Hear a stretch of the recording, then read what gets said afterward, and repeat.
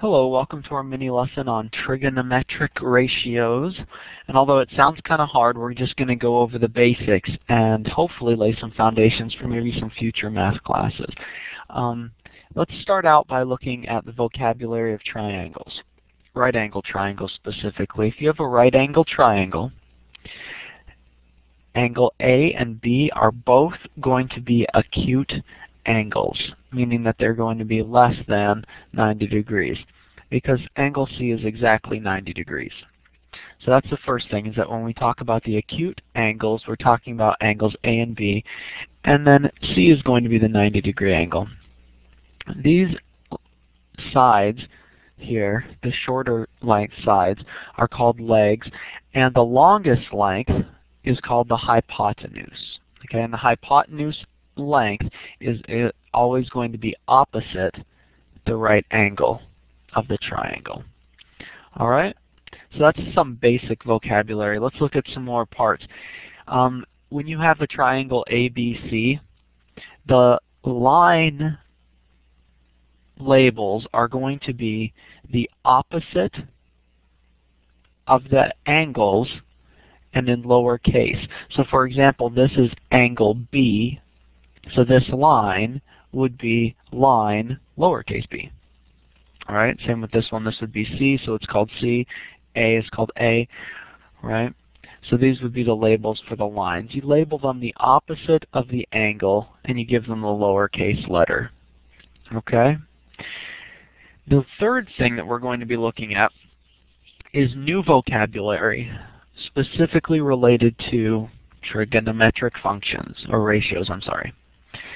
When we have a point or an angle like this, we're picking angle A, the line that's right next to it is called the adjacent line. The hypotenuse is always going to be called the hypotenuse, so you know that that one, although it's next to A, is not the adjacent line because it is the hypotenuse. So for A, we would say this is the adjacent line right here, and the opposite line is the one right over here, opposite. And that'll be labeled in lowercase a, just like we said earlier. So the opposite is called the opposite, the adjacent is the adjacent, and the hypotenuse will always remain the hypotenuse. So this is labeled according to A. If we were going to label it according to B, this side would be the adjacent side, and this side would be opposite B, because it's across from the angle of B. Alright? So let's look at a triangle here. The ratios, I guess we'll look at ratios first and then we'll do some examples just to show you what I mean. The ratio, or a trigonometric ratio, is a ratio of the sides of the triangle. So for example, you can have a ratio of this side over that side. That would be called A over C. We could have a ratio of this side over this side, or this side over this side. Okay, it's just basically a fraction or a ratio of the sides of a triangle.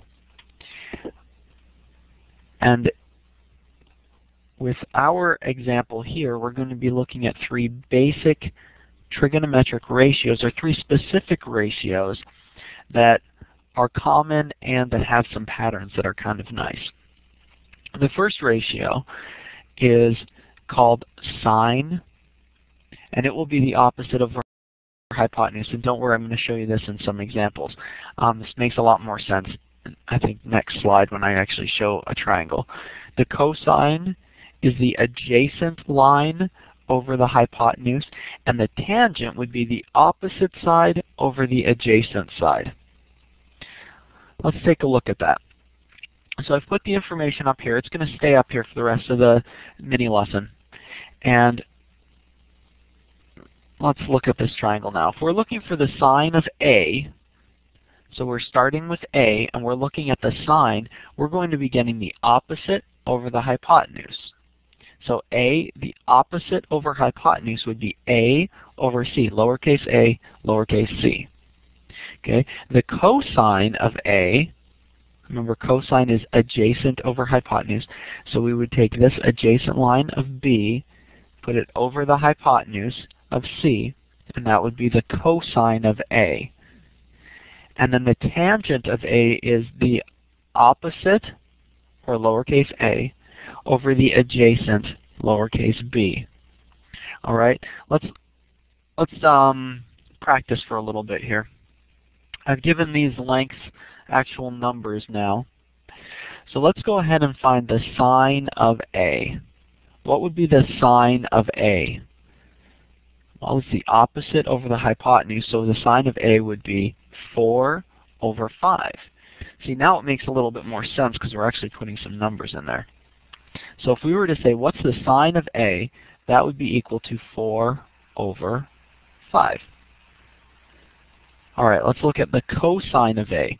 Cosine is the adjacent over hypotenuse. So we look at this and we say the adjacent is 3, the hypotenuse is 5. So our cosine is equal to 3 over 5.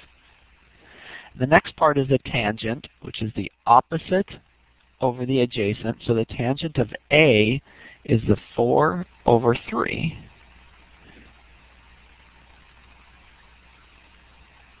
All right.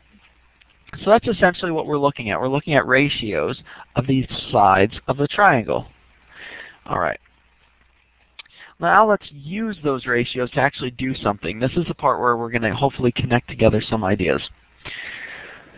It says, if the cosine of A is 0.8, what is the length of B?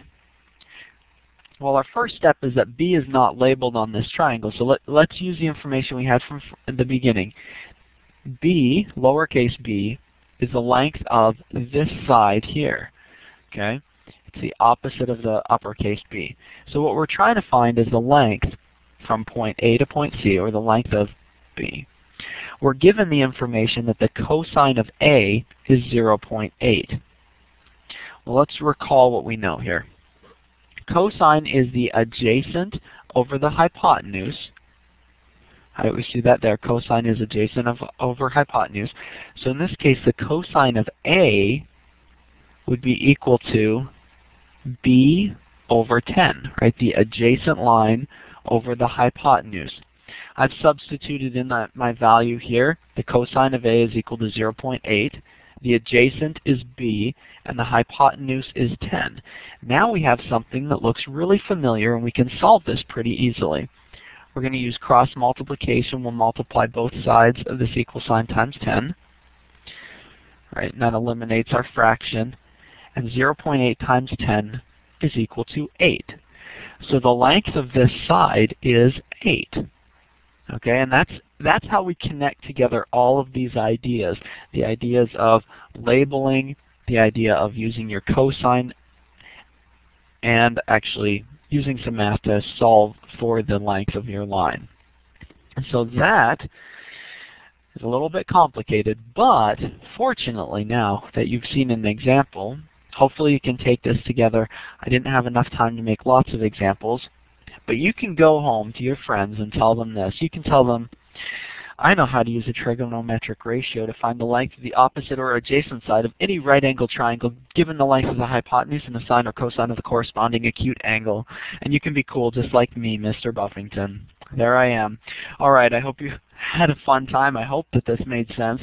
If not, make sure to talk to your math teacher about it and use this mini lesson to try and do well on all of the trigonometric ratios you'll be looking at. Have a wonderful day.